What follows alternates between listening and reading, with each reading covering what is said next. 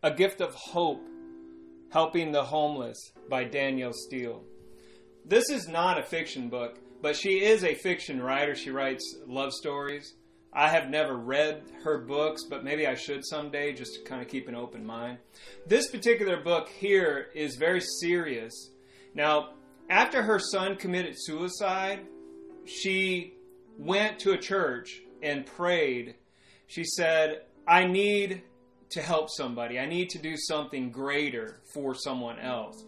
And a voice came to her head and said, help the homeless. Obviously, that was God or an angel speaking to her. And so that's what she did. She was reluctant at first. She didn't really want to do it. She was afraid. She was trying to make excuses, but there were no excuses. This was her mission. She had prayed about this. This is what she was going to do. And this book is essentially about her mission to help the homeless by handing out money, food, coats, gloves, Christmas gifts, and things like that. She said, I liked working outdoors and on the streets, going to look for people and handing them the things personally and not going through someone else to do it. And that's how I would like to give if I had more money and such, just to give it to somebody right there, not give the money to an organization to hopefully maybe give to the homeless. This experience caused her to think about a lot of things that she was not accustomed to and learn a lot about the homeless. She learned that shelters are dangerous. They are a place of violence. Women get raped there. People have items stolen. People get disease at the homeless shelters. She said there are more men on the streets than women. I think it's like 10-to-1 ratio.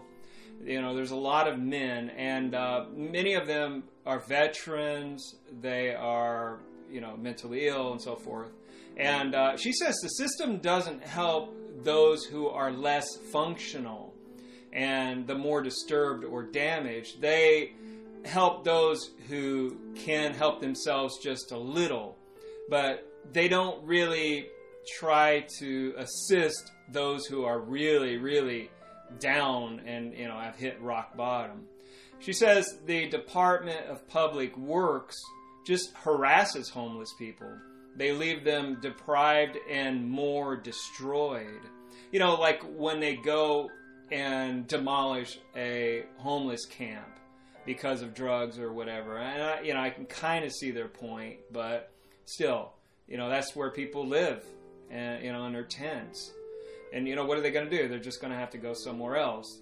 She also said the majority of homeless people are mentally ill and they have a disordered mind. The homeless are tired and broken. They have lost teeth. Some have lost limbs, like arms and legs. Some have AIDS and other diseases. They're out on the street. They're in the elements. They could get frostbite too.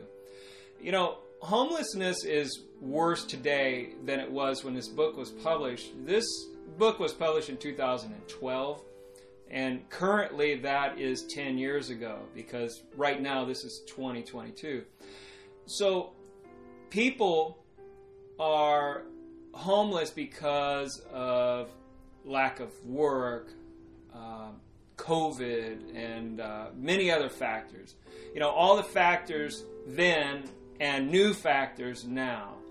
So the homeless problem has increased dramatically in that 10-year time span. But I like this book, and I only got it because it was nonfiction. I thought that would be interesting, to read something by her, at least, since I've never read any books by her, but to read a nonfiction, to start with that. Well, anyway, that's all I got. Talk to you later. Bye.